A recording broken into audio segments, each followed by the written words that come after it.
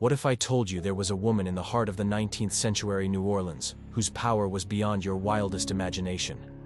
She was known as the Voodoo Priestess, and her story is shrouded in mystery and magic. Meet Marie Laveau.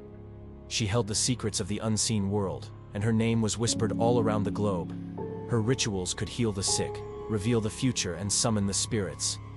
But how did she acquire such powers? Was it a God-given gift, or some other darker entity helped her? What happened to her? Some say she vanished into the shadows, leaving only rumors and legends in her wake. Join us on a journey into the enigmatic world of the Voodoo Priestess of New Orleans.